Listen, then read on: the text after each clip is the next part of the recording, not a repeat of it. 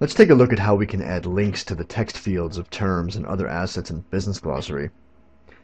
It's simply a matter of typing in the link, the web address, the URL in its full form into the field of choice. You can also use email addresses. Business Glossary Web UI will parse that link into a clickable element that will open up a web page in the former case or an email client in the latter case.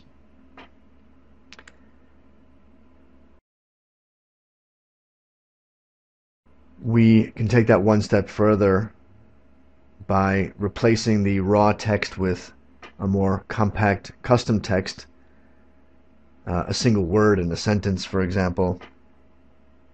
We use brackets to surround the link and the link text, which are then separated by a pipe character, as you can see here.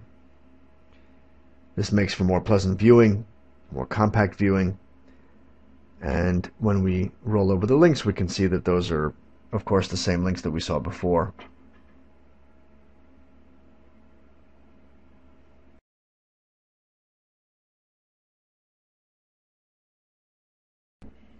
There are many ways to go beyond this basic use of the feature, beyond turning single words or phrases inside of text fields into links or email links.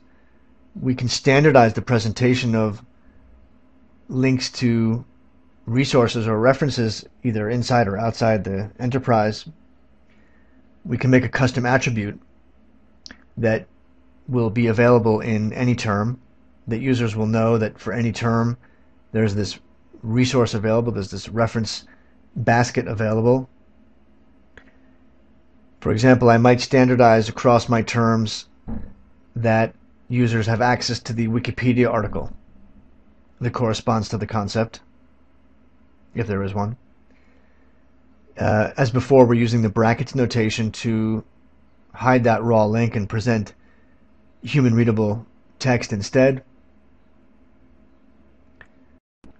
This destination could be anywhere, of course: government agency, standards organization, an industry group, and certainly somewhere inside the enterprise. So the benefit is clear. I can do that tangential lookup and get back to work. In this case, we've gone generic and haven't biased the attribute towards any particular reference location, so we can feel free to paste in a bunch of different links. That second one is another web resource, the definition for this term at a different website. And that third link and that fourth link are actually more creative in that they're using the term name as search criteria. We see that that third link is an intranet search inside the company, and that fourth link is a web search. You'll need to discover the query pattern inside of the link and then use that as kind of a template, but not so difficult to do. And the benefit is clear here as well.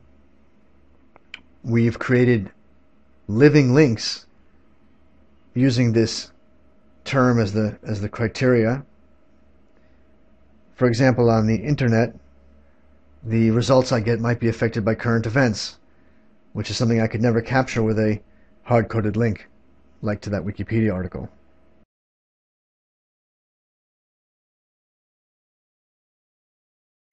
The generic container that we made has pros and cons.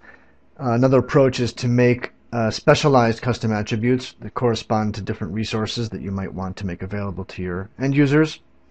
I've actually also added, for illustration, the subject matter expert custom attribute to illustrate putting a user, a person, a team member as the value for one of these attributes as well. Whereas before we had everything together in one custom attribute, here we have always for all terms a web search, always for all terms the definition here at Investopedia, just another way of structuring your data.